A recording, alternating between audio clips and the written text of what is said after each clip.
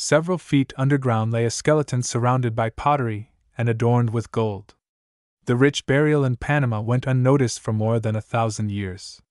The tomb of a prominent Coclé lord dating back to the pre-Hispanic era, 750 to 800 AD, has been unearthed within the archaeological park of El Caño, nestled in the district of Natá, in the province of Coclé.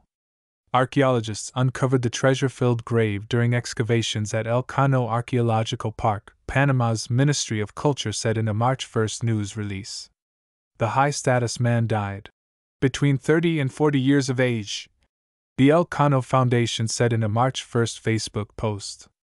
Inside the 1,200-year-old grave, archaeologists unearthed a treasure trove of gold artifacts, including several breastplates, 2 belts made of gold beads, bracelets, figure-shaped earrings, crocodile-shaped earrings, gold-covered sperm whale teeth earrings, bells and gold plates. Photos show some of these still shiny gold finds. Archaeologists also found bracelets and skirts made of dog teeth, bone flutes and lots of pottery pieces. The burial also contained the remains of several other people who were sacrificed to accompany the deceased lord into the afterlife, the ministry said. Archaeologists don't know how many sacrificial victims are in the tomb but estimated it was between 8 and 32 people. Excavations and analyses are ongoing, archaeologists said.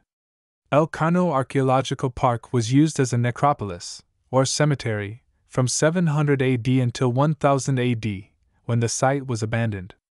Another elite burial was uncovered at the park in 2011, according to the tourism website Visit Panama. The elite figure, identified as a chieftain, was buried with gold artifacts and 25 other people. El Caño Archaeological Park is in Coclé Province, and about 80 miles southwest of Panama City.